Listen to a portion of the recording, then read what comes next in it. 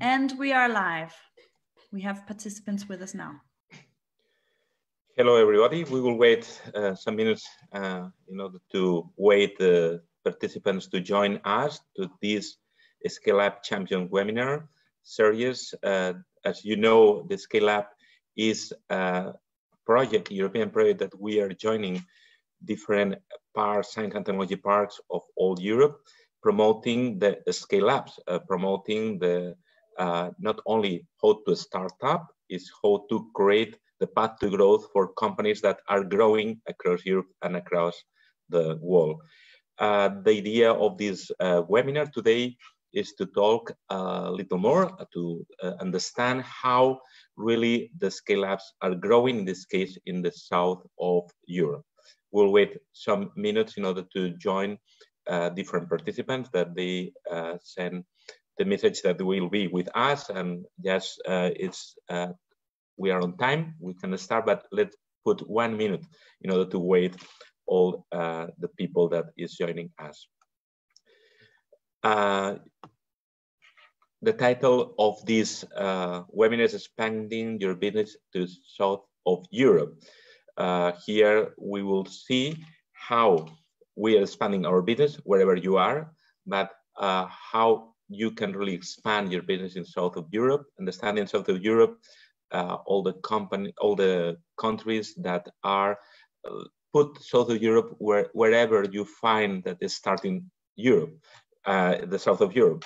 We know that the South of Europe starts in the Mediterranean, that you can go start, grow, and you can put Paris, you can go a little more, but in any case, the idea is that wherever you are, growth, and the best way to growth is really to expand your business in all Europe. Good. We passed 1 minute, and I feel that this is enough time for starting this dialogue. We have 1 hour of dialogue with 3 speakers, speakers that we were choosing, understanding that we needed in this mix of today the different. Let me tell you, I'm sorry, speakers, we needed to share with you different animals of our ecosystem. Animals in terms of what? When I was doing a big research about ecosystems of innovation in Silicon Valley, following the guidelines of Professor Henry Edskowitz, the father of the triple helix, and also with Jerry Engel from UC Berkeley, we understood that we needed in the ecosystem different animals that are doing what? Are doing things like what? To be an entrepreneur, this is one. If we don't have entrepreneurs, it's very difficult to expand your business because we are not starting from scratch, from zero. That's the role of entrepreneurs. We needed in investors. In this case, we were thinking how to invite investors in this dialogue, joining us people from the Business Angels arena. And also we were thinking also in accelerators and at the end of the day, ecosystems that are helping others to grow. For this reason, today we have 3 speakers: Jacopo Losso, the Director of Secretariat at IBAN, the European Business Angel Network; Xavi Capellada, CEO at Nomovat, is a serial entrepreneur that has created near 4 or 5 startups. Xavi will explain to us. And Robert Marino, co-founder and director of DigTech Founders, an accelerator that is based in Paris. The dialogue will be open. And also, I would like to remind you that we have opened the chat for all the questions that you want to ask to the speakers or to our program. But starting, let me ask one by one that everyone presents themselves, and perhaps Jacopo, can you explain to us what is your role in IBAN and also your experience on all this sector? Well, good morning, Josep. Good morning, everybody. Thanks so much for having me today for this discussion. I represent the European Business Angels Network, IBAN, which is basically the trade association that's gathering the business angel and early stage investor community here in Europe. So We're a trade body that started about 20 or so years ago, and we represent mainly investor groups made up by business angels across all of the continents. So we're a membership-based organization with around 150 members, and it's covering basically the entire map of Europe, plus also some regions outside of Europe that look at this continent for good deal flow, or even as a place to scale up, believe it or not. The European Business Angels network tries to, of course, as a network, put investors in touch with the ultimate goal of having them share deals and invest together, ideally also in a cross-border way.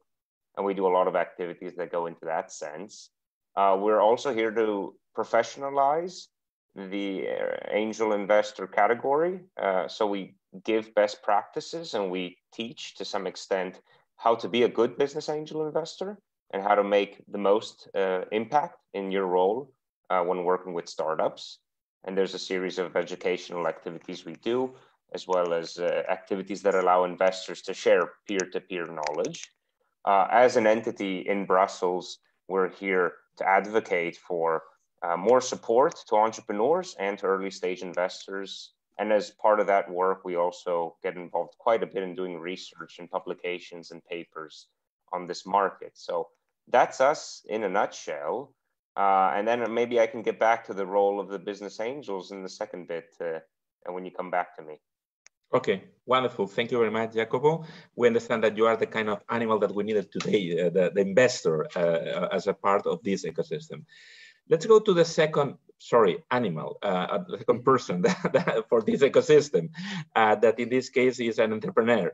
Xavier Capellades, CEO at Nomo. Can you explain to us what is your experience as an entrepreneur and serial entrepreneur? Good morning, everybody, and thank you, Josep, and the organization to invite me to try to share my thoughts here all with you. As you said before, I think I'm a very special animal. I think that my own auto-definition is that I'm an expert in to try to manage uncertainty, because I think that in all my background, I tried to create or build a new business or new companies from scratch until to create a sustainable company. So as you know, this is very difficult because you don't have historical data to know which is the way that you have to follow. But at the same time, it's the most challenging activity that you can do. At this moment, I'm the CEO of Nomo. Nomo, it's a new challenger bank or neobank for freelancers and self-employed people that try to, or that allows you manage your business and manage your taxes and try to offer them a very customized financial services. We are trying to redefine the definition of banking, because as you know, the workforce in the global vision is changing, and we think that we have a very huge opportunity. In that specific case, it's a different definition of a startup, because we are creating a new hybrid model, because we are an internal startup inside a big corporation that it's Banco Sabadell.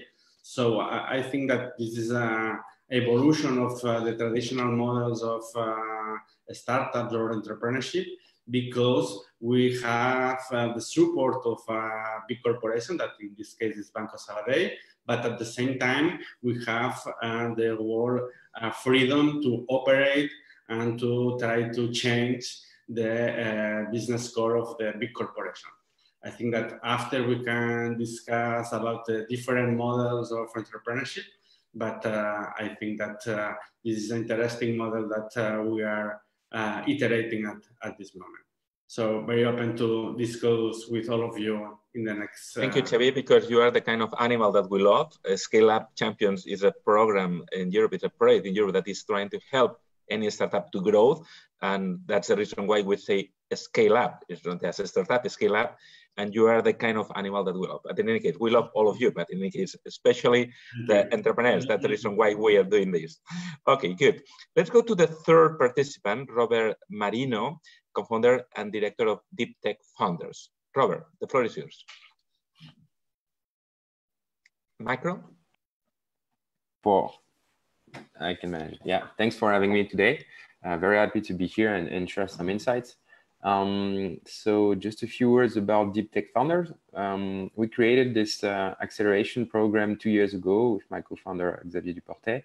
The initial idea was that, so we're working with this very specific kind of companies, kind of startups, the ones that heavily rely on science, what we call deep tech, so companies in quantum computing, biotechnologies, new materials, heavy transportation, some AI and things like that, because they have unique characteristics such as long development time. They need a lot of cash in order to be able to achieve product development. So they have some specifics in their development. And one thing that we see is that most of the time the founders are people coming from science. So they are experts in their field, but they lack some understanding in terms of business, in terms of how to transform technologies into products and things like that. So we created a specific program for them. And the idea that we wanted, that is really at the core of the program, is that we did not want to develop something that would be that could be given by a business school, but rather something that is hands-on and rely on sharing experience from people that develop companies to people that are willing to do and willing to develop companies. So the first thing we did was to create an ecosystem of about 100 mentors that all founded, all people with scientific or business background that created deep tech startups and grew them. We have companies that went through Series B, C, some IPO'd their company, some IPO'd several companies, who bought, or some companies that have more than 20 years of experience. So we have a network of about 100 people that come and share their experience during 6 months with batches of teams that are willing to see if they should start a company, or we also have teams that started the company and come to prepare a seed round or Series A, and to be better prepared for these rounds. In 2 years, we helped 100 companies, 100 teams to go through the program. We finished the first batch in February 2019, so roughly a year ago. And the first 12 companies that has raised fund already raised over 30 million euros and counting. So we hope that that will be able to multiply this by 10 in a couple of years. And one thing also that is very interesting, so the program is fully online. So we have teams coming from the entire country, not only in Paris, but also from abroad. We have teams from the UK, from the US, and also from New Zealand. So we helped one team from New Zealand to set up in France. So I'll be very happy to share some experience and feedbacks on how we help those teams understand the French ecosystem. And maybe one last detail about myself. So as you can see from my name, I'm both French and Italian and grew up in Germany. So I can't say where is the limit between North and South, but I'll be happy to share my experience in these different countries. Perhaps you're a bridge between both. Good. Thank you very much. We encourage everybody to make questions in the chat and also participations. And also we remind you that we have the website is scaleupchampions.com, where you will find all the information about the program and how can we help you if you're a startup, but also companies or corporates that they want to connect with the startups as a source of innovation. Xavier, let's go to start. In the point of view of entrepreneur, what is your experience as a serial entrepreneur? The best strategy to growth in terms of market, talent, technology, finance, and ecosystem. At the end of the day, the path to growth, what is the experience that you can really share, and what is the best strategy? Okay, I think it's a really good question, and I would like to have the right answer. But I think that when you are trying to be an entrepreneur, the problem is that you don't have the right answers. No? I think that from my past experience, I think that perhaps the most important thing is that you have to fall in love with the problem, not fall in love with the solution or your technology. You have to understand very well which is the problem that you want to solve. So you have to ask to your potential market, you have to ask your potential customers, you have to ask your potential partners, etc. Because this is really, really important, because sometimes we are thinking that our solution or our technology is the best solution, but in reality, we are not. We don't understand the problem or the solutions that we want to create. So I think this is very important, because if you understand the problem, after you can iterate and you can do a different pivots, or you can manage your strategy. So for me, this is a key question that sometimes we are not solving very well. And after of it, I think that this is very important to hire the best team for your new startup. Because at the end, this is a sports team. I understand that some people think that you need a guru to build the future, but this is not true. You need to build a really good team around you if you want to scale up your startup. Very interesting, because it means that if you understand the problem, and not just one problem, a big problem with a lot of customers behind, you will have a path to grow, because the market will allow you to grow. Because at the end of the day, if there is a problem of one person, really there is no market. It's better not to waste time for anybody and to look for a new problem. Absolutely. Good. Sorry, absolutely. When you are understanding the problem, you can quantify which is the volume of your market, and if you have the potential to scale, no? Because sometimes we are trying to solve specific problems, but that are only affecting to 100 people. So this is not a market where you can build a new company. Okay, good. Robert, the accelerators take advantage of your experience and your network for supporting entrepreneurs and startups in order to help them how to grow in a very effective and fast way. What is the real value proposition that you provide as accelerators in the ecosystem in connection with the rest of agents of the ecosystem? That's a very good question, actually, because that's how we need to convince people to join us. I would say that there are several things that we provide to people that join the accelerators. First thing, as we rely on sharing of experience and real experience, I mean, something that comes from the film, from the fact that people went through the same problems and things like that. We help teams to avoid most of the common or even uncommon problems that everyone will face and the challenge that everyone will face. Just because you know that they will happen, doesn't mean you are ready to face this challenge and that you will succeed, but at least you know it happens, and you can start by mitigating risks and think about strategies. Second point that is actually very important also is they are not alone anymore. And as I mentioned, we run batches that are in between 20 and 30 teams. So whenever there is a problem, they're within a batch, they can just ask anyone else, and they see that everyone is facing the same problem as them. So it's better, even in terms of psychological point of view, it's better when you can share your problems with other people, and they have a lot of problems to share. They are also within a network of alumni. So as I mentioned, we have around 100 teams now. And this network can provide guidance, feedbacks, expertise, I mean, many different things that will help, and also some advices, tips on who to work with. For instance, you are looking for a supplier, they know because they work with this supplier that it's a supplier of trust and things like that. So this is really what we try to bring to the alumni, also being part of a network. The other thing, that once you're part of a network, you're not alone, and you're part of something bigger than yourself.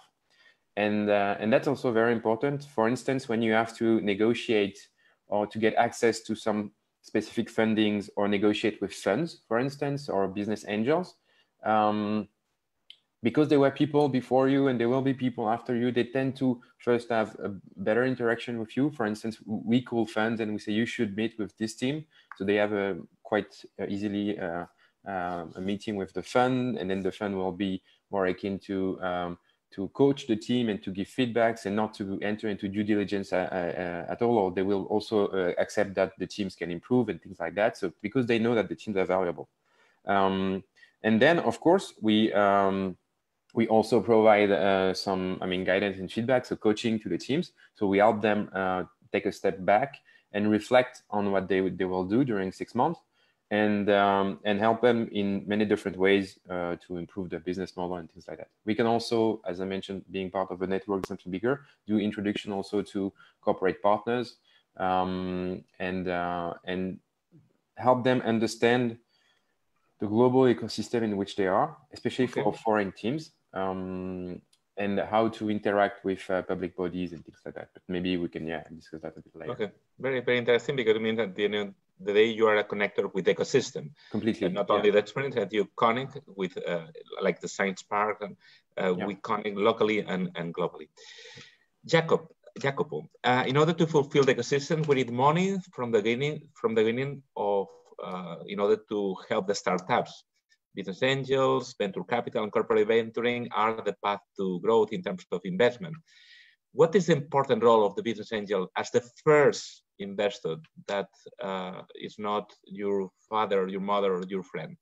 Yeah, thanks for the question, Giuseppe. Well, let me define, first of all, this animal that we're talking about today, the business angel. So it is a private investor. I think that's the first important thing to say. So it's an individual, private individual that is acting as a professional investor, and they're investing, obviously, their own personal savings that they've usually accumulated in time by being a serial entrepreneur also in a previous lifetime. That's actually the typical profile of an angel. So they come from a entrepreneur background. Usually they've exited as an entrepreneur their venture some time ago, and now they are basically reinvesting in the next generation of founders.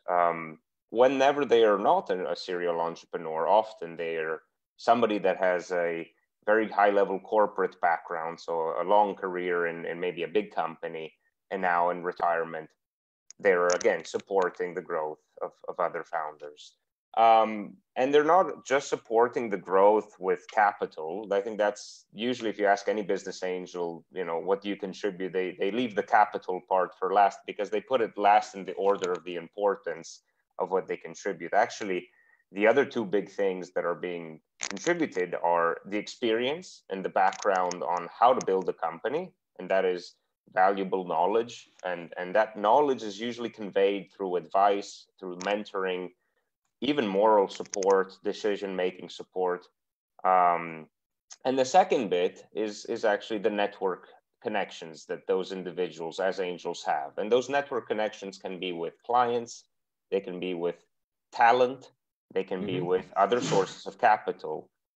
And those two elements, coupled with the finance, are really, really crucial for an entrepreneur that is taking their first steps. Because obviously, when you're building a company and you're not yet ready with your product in the market, so your company is not yet selling anything. It's often when a business angel comes across a startup, they're still at a level where they're not yet in the market with their product or service. They've probably made a prototype.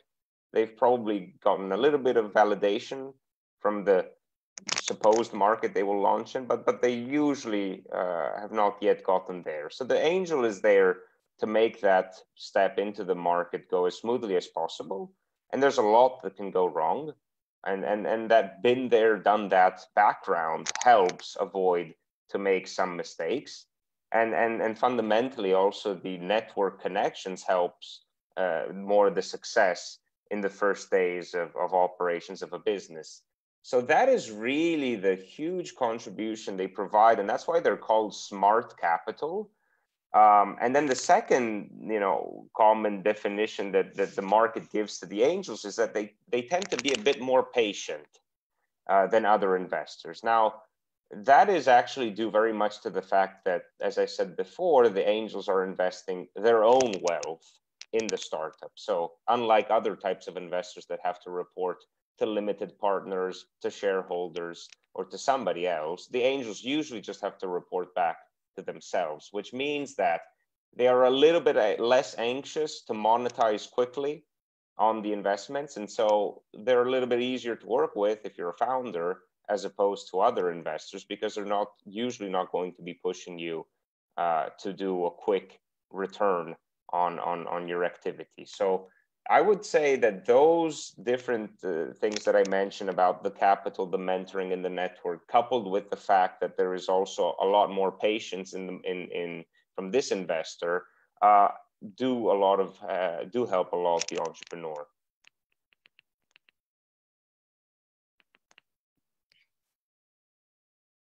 Very interesting, very good, because with your view, you really promote and provide the experience of the serial entrepreneurs as investors. That's very interesting. And also you provide this element of not only money, experience with the investor. That's very, very important. Good. Xavier, listening Jacob, what are you expecting from a business angel? Because you are an entrepreneur, but you have in front of you an investor, in this case, a business angel. What you are expecting? Yes, let me start a dialogue between animals. What are you expecting from the other part of the ecosystem that is investor? It's a really good question about what we are expecting from the perspective of entrepreneurs. I think that obviously we want smart capital, okay? But what it does means for me is smart capital. So for me, first of all, I think that I want capital or money that clearly it's not the most important thing, but for me, it's an example of commitment of the investor in the project. Because honestly, and let me be a bit provocative, I want to avoid the consulting profile that it's trying to help the startup, but without commitment and without to understand the life that we are living inside of the startup. So first of all, you have to put money, and this is not the most important thing, but after I'm looking for experience or expertise. I think that it's really important that you are looking for a business angel that understand your market and your product, because obviously you can have a broad experience in different markets, but if you don't understand and you can help me to try to be disruptive in that market, I don't know if you can help to scale up that company. And in connection with this, the third element that I'm expecting from a business angel is the networking, the capacity to connect with different other venture capitals, business angels, other parts of the ecosystem to scale up the company. So I think that this is very important, and I think that in base of my experience, perhaps a good business angel for one company, it's not a good profile for other company. So you have to try to manage this expectation in function of the market or the ambition that you have with your company. Very, very interesting, because it means that when you connect with an investor, a business angel, they have also networks of other kind of investors, or second rounds, or Series A or B. It means more people on that. Jacob, what are you expecting from a startup? You know what Xavier is expecting from you, but and you? Xavier is expecting exactly what he should expect from a business angel. So now on the side of the investor, I always, I myself, I'm not an investor, but we deal with them on a day-to-day basis. So let's say that what we know from the investors is that they're looking for a few things. The underlining element, that the basis is the passion that the entrepreneur has for the problem they are trying to solve. And that passion is something that is actually fundamental, because the scale-up journey is going to be a long one, probably a roller coaster ride with lots of ups and downs. So having passion, and usually passion and determination tend to go hand in hand, will help in the long run for that team to go over the barriers and hurdles. So that is something that all investors want to see in the founders that they speak to, is that passion for what they are doing. The second is something that was mentioned before, the market. The market needs to be sizable, large enough to allow for a possible return on the investments that I, as an angel, I'm going to make. And of course, angels at the end of the day are in the business of making a return on their investment. So they're hoping to invest in a company that will grow in a market that is large enough to make a possible good revenue on an annual basis. And that usually also goes hand in hand with the problem the entrepreneurs are trying to solve. So usually big problems tend to have also sizable markets that go along with them. And then the third is really the team, the people in the company and their mix of skills and how their competences are complementary to each other, but also sufficient in terms of bringing about the vision that the startup has. And then some investors are usually looking for what they call the unfair competitive advantage that startup has. And a lot of the times they use this term unfair, meaning that, which means what makes you very unique, the only company in the world that can do it this way. So they are looking for companies that have something extremely unique and that can be the differentiating factor that sets them apart from the rest of the competition and gives them the competitive edge for a sustainable business. So it's that mix of four. Okay, good, very good, Jacob, because it means that you can be animals, that you can be marriage, you can join because you can understand. I would say just last note from me, and I think Xavier was getting to that. Not every angel is right for you. So as an entrepreneur, and to the entrepreneurs in the audience, the angels always do due diligence on you to make sure your startup is exactly what it is. You should do the same for the angels. You should do due diligence on the angels that approach you or that you approach. And you should basically figure out how they operate with the other companies that they claim to have invested in. So give them a round of calls to the other founders and try to do some digging around the people that are sitting across the table from you that call themselves business angels. So that would be my very, very interesting in terms of reputation, experience, and how they were managing this investment. Good. Let's go now to open, Xavier and Robert, a dialogue between you, because the dialogue between entrepreneur and accelerator is also one thing that we can really expect. Xavier, what are you expecting as an entrepreneur or thinking about entrepreneurs in relation with an accelerator? Why you will join an accelerator? When? And how really do you think that an accelerator can provide value at the end of the day? What are you expecting from the accelerator? I think that following the last comment of Jacopo, I think that in the same line, not all the accelerators are for your startup. In my case, I really like that accelerators that have some vertical expertise. No, I think that the global or generic accelerators, perhaps it's useful if you are a very young entrepreneur, but if you have very clear your market and the problem that you want to solve and your ambition is to scale up, I think that it's very important to choose that accelerator that have some expertise or experience in the vertical or market that you want to achieve. So I think for me, this is the first thing that I want to check when I have to validate if it's interesting for me or for my startup to join to an accelerator. And after, obviously, which is the experience that have that accelerator to help to my startup to be more efficient or productive, no? Because at the end, we are very focused in our solution, if we have cleared our problem, but you have to create the machine of all your operations. So you need help in sales, in marketing, in a lot of things that if you have like a partner, a good accelerator, they can help a lot of you to learn and to grow very fast. Very good. Robert, and what are you expecting from entrepreneur? Are you selecting the entrepreneur, I suppose? In any case, what kind of entrepreneurs you want to join with your accelerator, and also in what way you connect with business angels, when you connect with them in order to connect with the rest of animals of this ecosystem.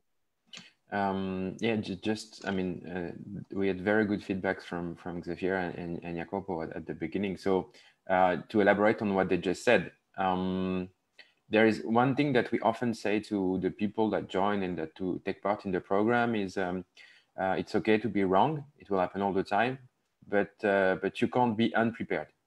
So whatever you do, you have to be prepared. And as much as you have to perform a due diligence on business angel that you will that you would like to have on your board, you also need to do your due diligence on the accelerators, incubators, whatever you want to join. Because one thing that is key when you're running a startup is time. Money, you can find money. I mean, clearly now there is money everywhere, and you can find money to fuel a company. But time is something that you can't find and you can't buy. If you lose time, it's lost forever. So clearly, when you apply to an accelerator, please just read what they provide, what kind of services they are providing, at which stage they work with companies. Is it pre-incorporation? Is it pre-Series A? Is it pre-revenues or whatever? Because you can't do everything. Accelerators, the idea is that you come and you go faster and you avoid mistakes that you would do without the accelerator. So it has to be during a limited amount of time. And therefore, even for an accelerator, having someone that is not at the right place is not the best thing. So first thing first is make sure that when you apply for something, you go there because it fulfills the needs that you have currently, because you can't afford to lose time. Then we want people that are really committed also, because it's a short amount of time and we will open doors to many other people. So we'll introduce them. And once we introduce someone, we vet them. So we want to be sure that that they are that they are also at the level of quality that you expect to be. And then, so the question about how do we link them with business angels or also other investors, because now we have also professional investors that do pre-seed or early stage fundings. First thing first, that is most important probably, we do a due diligence on the business angels that we work with and the funds, and we want to, and we do a lot of work in order to understand what their investment thesis is, what kind of companies they are looking for, what's the size of their investment, if it's a fund, at which stage of the fund it is, are they in fundraising in themselves, are they in investment part, are they in divesting, closing or whatever, because you can't expect the same thing from the people that invest. And then once we understand what's the, I mean, how angels or investors do invest and interact with companies, then we will select the companies that fits these needs, and also of course understand the needs of the company, and then do the matching and help and things like that. One thing also that we like to do is that the first meeting is never it's just a meeting. It's for both of them to know each other and see if there is a fit in terms of mentality, in terms of vision, and so on. It's never about money, because as many, I mean, it was mentioned many times before. It's someone that will be with you for a very long time. More than, I think, relationship with an investor lasts longer than marriage. So you'd better be sure that the person you are going to work with is the one you want to have on board. So first meeting is always about knowing each other. Then if there is a fit, let's go into due diligence and things like that. So that's how we help them understand and work with investors. Good. Jacopo, and do you have connections with accelerators in the Science Park and other ecosystems to connect with the deal flow? And what are you expecting from them? Yeah, absolutely. I mean, IBAN, when we started off many years ago, we were only gathering business angel investors in our network. Today, we actually have also a nice amount of equity accelerators and business incubator networks and centers. And the reason is that this value chain of entrepreneurship works better when it's connected and when there are interconnections between the various actors, because we are all here doing almost the same thing. We're trying to support the startups in growing and in scaling. So the angels and the accelerators have actually usually a very good relationship, because as you correctly mentioned, they are a good source of deal flow for the investors and for the investor group. So angels typically find security in numbers, like many animals in the savannah. So they invest together. So they usually invest together and they set up a club, and that club usually receives deal flow from various sources, but usually also from the closest equity accelerators that are in town.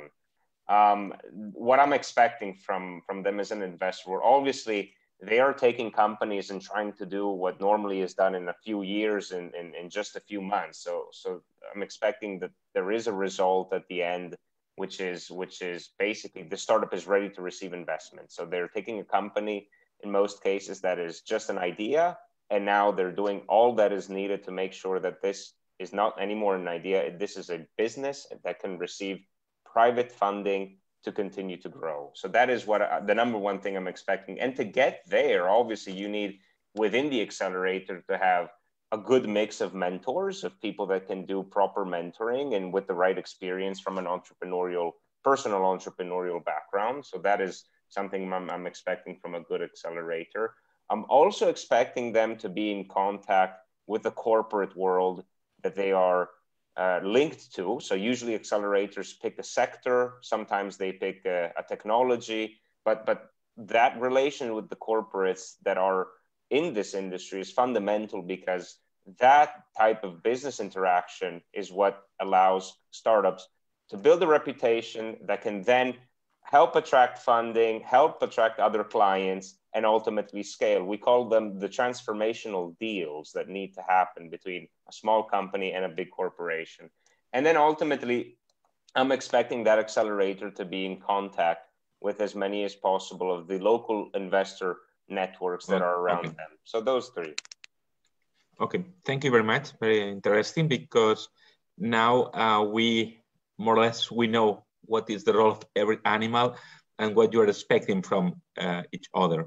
But let's go to connect with the goal also of this meeting, of this webinar, that is talking about South of Europe. In your experience, what difference are in the South of Europe in front of other ecosystems, the North of Europe, or perhaps London or Silicon Valley? But in any case, what difference in terms of investment, creator, entrepreneur, or difficulties that we have in the South of Europe in front of other regions, language or whatever? We can start perhaps with Robert. Well, I would say that, and at this stage, I would speak mostly about France, because that's probably the ecosystem I know best. If we draw a comparison with, for instance, London, I mean the UK, and Paris versus London, and Paris versus Berlin, I think last year Paris topped #1 in terms of new companies, and #2 in terms of early stage funding, so like 5 billion euros, and only second to London. So the amount of cash of startups that have been created in France is now, yeah, quite impressive. Of course, we are far behind Silicon Valley, but in Silicon Valley is becoming so big that now there is North Silicon Valley and South Silicon Valley, because numbers are just exploding. But I think, yeah, the pace of development are really fast. So, and the ecosystem is becoming more and more mature regarding early stages. So now, yeah, we have people that succeeded 1, 2, 3 times and that are ready to start new companies. What we still lack, I think, but that's probably a bit more even, and not only a problem of Southern Europe, but rather Europe at all, is very large funds that allow for Series C, D, and E with tickets of the amount of 100 or 120 or over 200 million euros. For those kinds of investment, we still rely on North American funds. Last year, for instance, in France, I think there were like 5 or 6 such deals. So we still need more large funds in order to fuel growth and market traction. But now the number even of unicorns in France is growing, and yeah, we're about 10 or 12 unicorns. So the ecosystem is really becoming more mature. And there is a strong support from the state also to go towards bigger and bigger funds that could help fuel growth and things like that. So regarding the startup, the early stages, I think we're quite good, quite mature. And now we are moving towards scale-ups and supporting companies really to grow, to access market and get large fundings to expand internationally and be able to cope with international competition, and especially from the US and China, because companies in China also have huge fundings that we cannot fight with. Okay, very good. Xavier, in your case, from your experience in Spain and also in the south of Europe, what difference do you feel that we have in front of the rest of Europe or other ecosystems? From an entrepreneur perspective, I fully agree with Robert. I think that the big difference between perhaps in our case, Barcelona or Catalonia hub in front of other more mature ecosystems is the amount of money that you can receive in the city state, because sometimes like entrepreneur, you are thinking, I have best product, I have a more feature than other competitors in London, but they are receiving 5 million euros and I'm receiving 1, for example. So this is an important difference when you are trying to start your business. So I think this is a thing that it's solving in the last times, but we have to be honest that still is a difference, it's a big difference between more mature or immature ecosystem. I think this is the unique thing, because I think that we are changing our mentality and we are changing our level of ambition, and every day we are more closer to other ecosystems, because I think that we are living in a global market, and I think that perhaps the unique positive thing that it's showing the COVID crisis, for example, is that you can compete in any point of the world if you have a good digital solution and you can jump some theoretical barriers. But it's true that we have to build together the ecosystem to help to business angels, accelerators, venture capitals to invest more money in the city states in other ecosystems. Okay. Jacopo, in your point of view? Yeah, so I mean, obviously South of Europe, like all of Europe, is made up by a constellation of countries that have varied levels of maturity. So I think there's a lot of things we could say about, the more mature countries like France, for example, and their ecosystem, and that makes it a little bit different when you want to compare it with maybe, let's say, Greece and their ecosystem. But that, acknowledging that, typically in South of Europe, we have more fragmentation in the investor groups. So angel investing in many parts of let's say Northern Europe or Central Europe is more coordinated through networks, and these networks are usually large and they're operating at a scale that is typically like region or multiple regions or even at the national level. And often in South of Europe, and again, don't take my remarks trying to label everyone as the same, but we do see a lot more networks that operate at a sub, let's say, optimal scale. No, so they're smaller, they're very local in terms of the cities they're in, and this actually isn't very helpful to generate an ecosystem at a national level. It actually causes only the creation of small hubs across the country that travel at different speeds.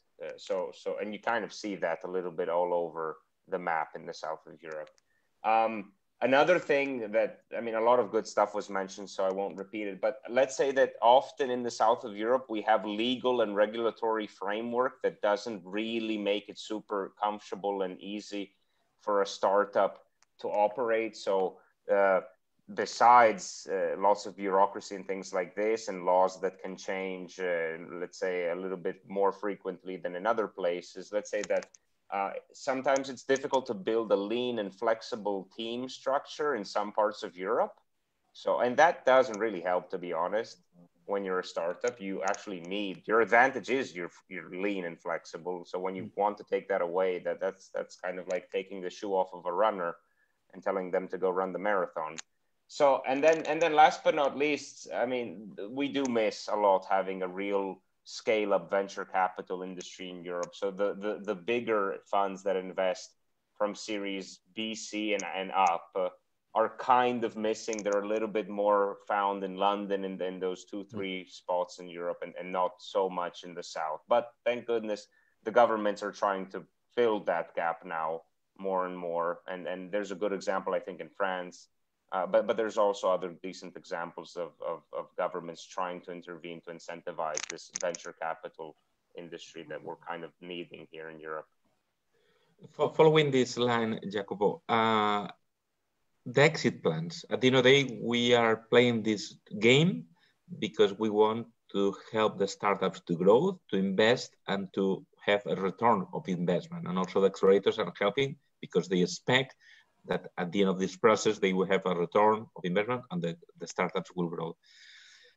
Do you feel that there is a mature situation in the south of Europe for exit plans? Exit plans in two ways. It's IPOs and merger acquisition. And perhaps you can share your experience starting with you, Jacob. Yeah, absolutely. So this is a problem that goes from north to south. The main difference, I would say, is on the financial markets for IPOs. The north is slightly better than the south, simply because of the NASDAQ and their operation in Stockholm compared to other indexes in the south of Europe. Like, they're great, but still subscale and small markets. So the vast majority of exits actually happen with M&A. And usually it's either a corporation acquiring you or maybe a very big private equity fund acquiring you. But the lion's share of the exits happen in that sense. We're actually starting to see more of a culture here in Europe of corporations that are not doing research and development in-house, and they're doing it more with an open innovation way. And part of that exercise also ends up involving M&A transactions. We miss them quite a lot, again, here in Europe, because we don't yet have from a startup point of view, we don't yet have, I think, enough business relations with the corporates, which would be the basic ingredient before finding the M&As. Xavier, with your point of view, do you feel the exit plans, or at the end of the day, you are in a very special situation because you are part of a business incubator or an accelerator with a corporate, but this is I feel that unique. It's not, do you have a lot of them? What is your point of view about the exit plans in the south of Europe? I fully agree with Jacopo that it's not easy in Europe to get an IPO because the context, the market, and the regulation, it's complicated, and the opportunities that you have. But it's true that for me, we have a huge opportunity in the merger and acquisition from corporations. And I think we are a good example that I think that now in Europe and more after the COVID crisis, the big corporations that have the need to be innovative, and sometimes they don't have the knowledge to be innovative inside of the big corporations. So they are looking for opportunities outside of their barriers. So there we have a big opportunity, and for example, we are a good example because we have internal startup inside a big corporation, but they are understanding that they can't control that new venture, that they have to get us freedom to iterate, to learn, and to try to scale the business. So I think in that case, in Europe, we have a great opportunity, but because I have the feeling that for first time, a lot of companies are looking and scouting for startups that can improve the core business of their companies. From the entrepreneur perspective, it's very important to understand that we have to connect with the core business of the big corporations. Okay, because it's not only about okay, you big company, you have to be innovative. No. How I can help you to improve your P&L? How can I improve your incomes in the future if we are creating new revenue streams? So I think that we have to change this mentality. And in this sense, I think that we have a huge opportunity. In your case, Robert, the idea of exit plans, how are you managing this? Because at the end of the day, you are an accelerator and you are a connector with startups and not only investors, also some companies. I don't know if you have you have relation. More than that, do you have you are a shareholder, or are you a shareholder of the startups, or just you help them and you have a success fee? Also, in order to understand your business model and incentive. So we are a fee-for-service accelerator. So we help them and we can pay for that because we think, we think it's the right model for us. So about exits, one thing that was very interesting is that once I found a study about exits, so French corporates buying French startups versus French corporate buying US startups or North American startups. And what we see is that they pay a higher price. They're okay to pay a higher price to buy a North American startups versus a French startup, although they are kind of at the same stage, same level, same development. North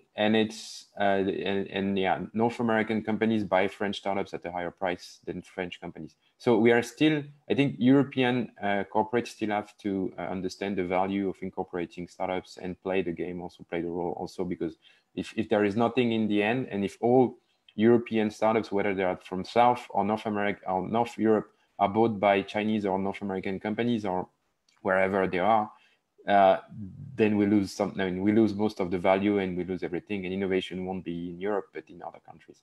So I think we still miss something at the end of the road in terms of M&A. But then, yes, what we advise to start is talk as early as possible to corporates, but not too early either, because they need to be prepared, and corporates can lose you in endless discussions because they are so big and they have so many people that everyone asks you to repeat and repeat and repeat over again the same things. So they have to be prepared again when they talk with corporates and know exactly why they go and meet with them. So is it for partnership? Is it for co-development? Is it for sales? And then aim for the right person also, because as far as they can lose really a lot of time discussing with the wrong person. Very good, because it seems that we started 1 hour ago the idea to understand the animals that we had in our zoo, in our ecosystem of innovation, entrepreneurs, investors, and accelerators. And we understood very well how important it is to fall in love with the problem that Xavier told us at the beginning. If we don't have really a problem, it's better not to start. If we don't have a big problem, it's better not to start, because if not, we will not find market. It means we will not find people that will invest in us. Following the idea of Jacopo, that at the end of the day, they are investing in people, they are investing, helping them with smart money, with also mentoring and providing all the experience of these people. They will not waste time in projects, and not only money and time in projects that cannot grow. And also following the ideas of Robert, that it was very interesting, the idea of accelerator, how we take advantage of the experience. And I was enjoying a lot your expression, Robert, about you will never be alone. It means that you are not alone as an entrepreneur, because sometimes the entrepreneur, the team is alone in front of a new project, but the experience of the project is the same. Is checking the market, trying to find customers, developing the prototype, and after that to find investors, and really taking advantage of people that, as you, Robert, you are doing that. It's the best way to growth. And also, keyword in all of that, time. I remember a keyword of Jerry Engel professor from UC Berkeley, that when he's talking about innovation, innovation is not just the word that you can read here. Innovation on the other side is time, speed, speed, speed. And speed means to work and to fast, but in the right way. And that's the reason why I feel that when we create this ecosystem of scale up, because at the end of this project, this European project is focusing on that, how to scale up, we discover what you are telling at the end of this presentation. The scale up means that you have to think about the exit plan.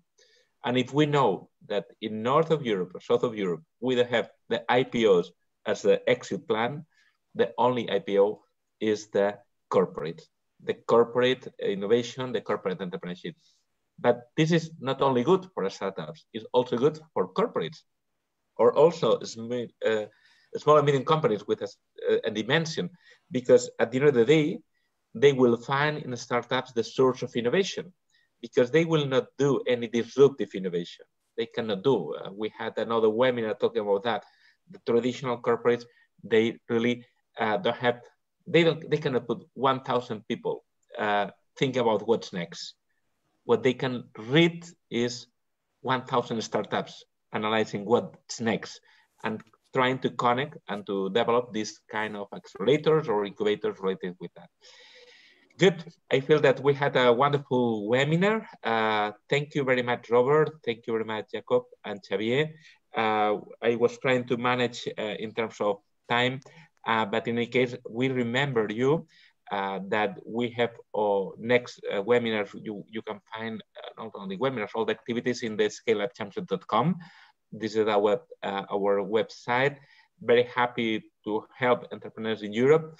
I'm very happy to have you, Jacopo, Roberto, and Xavier today, because we're learning a little more. Thinking about the scale up means exit plans. Exit plans means corporates opening the door of innovation.